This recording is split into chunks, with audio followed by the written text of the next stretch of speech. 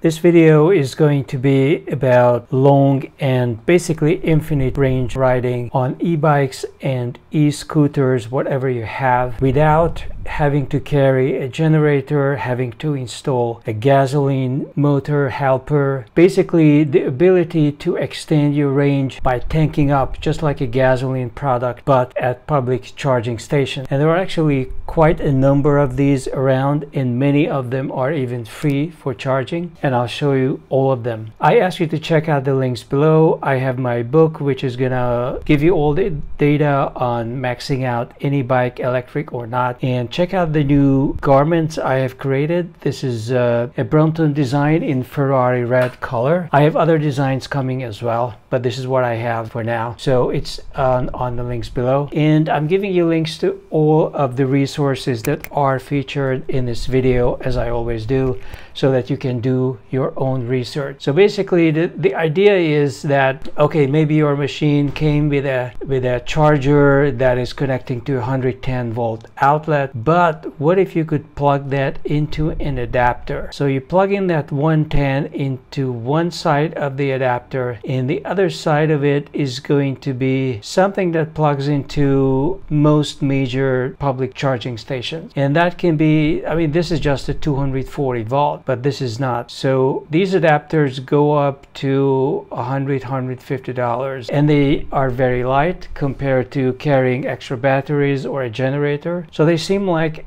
an option to explore. And I'll show you how much stuff we have online. This is my battery. It's actually 7 years old at this point. You're seeing the price in euros, but in dollar it's not much different. It's about 360, 370. The price hasn't changed in 7 years, even though the dollar has lost at least half of its value. And this is my charger. It's a big boxy charger, and you see the electricity coming out on one end, and there is another end where you plug in the wire that goes to the electric outlet. And there are a variety of wires you can get. Check this out. So you can connect this box, and it's written on my box that it can be connected to 110 or a 220 or 240 as well. And that's the plug you see here. For example, this is like 120, I don't know what this is, 110 and 220 or 240. In fact, if you are curious, I actually rewired my last apartment. This was the apartment in Manhattan. I had it until the middle of last year. The price of electricians coming in, breaking out the wall, they had to replace this box. The box was old anyway, and they just installed this one 220, 240 outlet, and that cost me $5,000. About 2 days of labor, but they were not working there 8 hours a day. It was more like 3 hours each day, and a lot of it was really just isolating the site with plastic and tape and then cleaning it up. Now, this was $5,000 done in 2 days, and I closed it. I have enough professional skills to close a wall like this. If you don't have the skill, you're gonna have to hire somebody, and it's gonna cost another $1,000 and some mass as well. This is the finished job. This is my new electric box, and this is my new high-powered outlet. The purpose of doing this was to install an electric range, so not really to charge an e-bike or a scooter,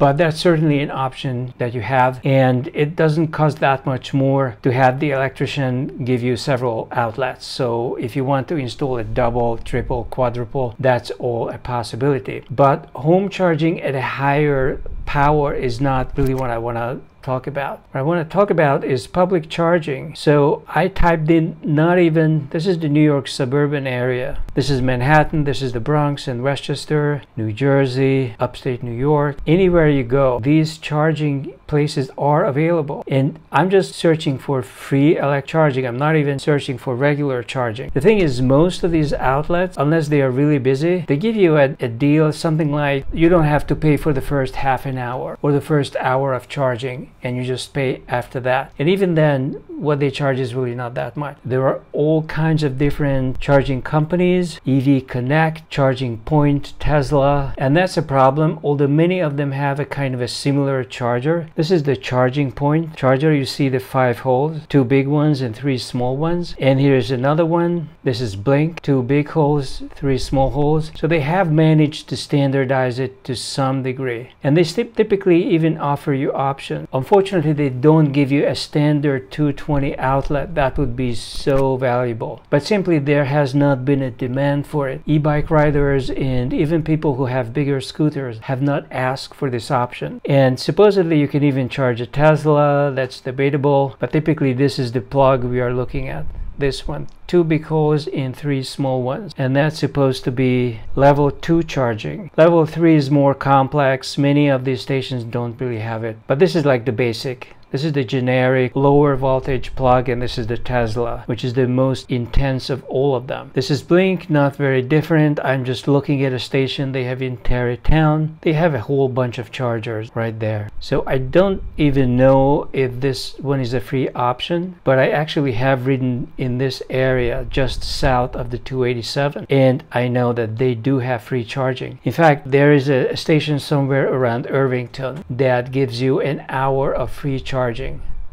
Now I need, with 110 volts, I need 4 hours fully charged, but in the first 2 hours I would charge up to about, I would say, 70%. So the way charging works is not like first hour you cover the first 25% and then second hour 50% and then 75 and 100%. No, it's like the first 2 hours you get most of your charging done. You're up to 70 or 80%, and the other 2 hours are just to charge it up to 100%, which is really stressing the battery and it's stressing the whole system. What's amazing is this is a V-pad charger. Even high-powered scooter that can do 50-60 miles an hour are being sold with these primitive cheap chargers that can only charge very slowly. Especially a heavy set scooter like this one, it's going to charge all night long on 110. But they are from South Korea, and the official volume at an outlet in voltage is 220 in South Korea, as well as in most of Europe and the Far East as well. So you might be able to get a charger from them or use a locally obtained charger, but that's kind of risky because I prefer to get my charger from the manufacturer to make sure I'm not gonna be one of those people who end up with a lithium-ion battery fire burning down the building. Here is the Vespa. Vespa does sell an electric scooter. It has maybe 30 miles of range, 40 maybe on a good day, and the maximum speed is only 30 miles an hour. So this is really a glorified electric bicycle, if you ask me.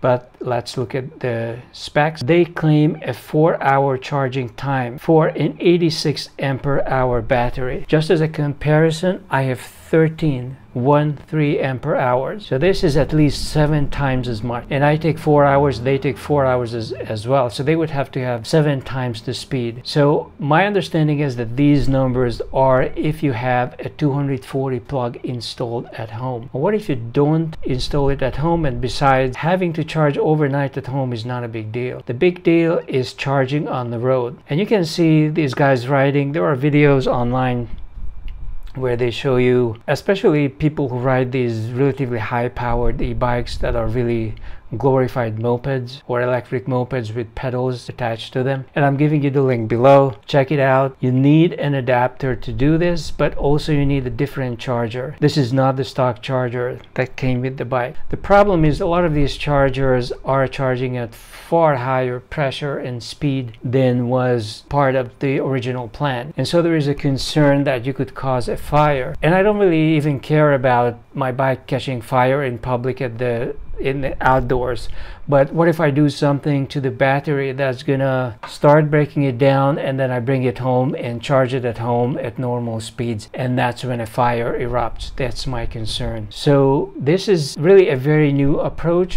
A very small number of people have tried it. Some people love it. I have not seen a fire so far, but then maybe they would not put that on YouTube. Another option you have is not to worry about a charging station at all, but to carry the kind of portable panel, a solar panel that is probably too big to attach to the bike, but you could put it into a trailer and when you are done with the first half of your ride, say you rode out, I don't know, 50 miles or 80 miles, then you can take a break. You're on the beach, you're in a park, there's plenty of sunshine, and then you could wait 2-3 hours and get most of your charge back. So that's also an option, but this is a $500 option. Whereas even if you get an upgraded charger like you see here and a new cable, that's going to be a lot cheaper. That's probably going to be $250, maybe $300. So this is something I definitely want to look at, because I know my charger can take 240 volt, and so I'm gonna, when I get back to New York, I'm gonna definitely contact the company. If you're interested in this company and their batteries, I'm putting a link below. They are called EM3EV.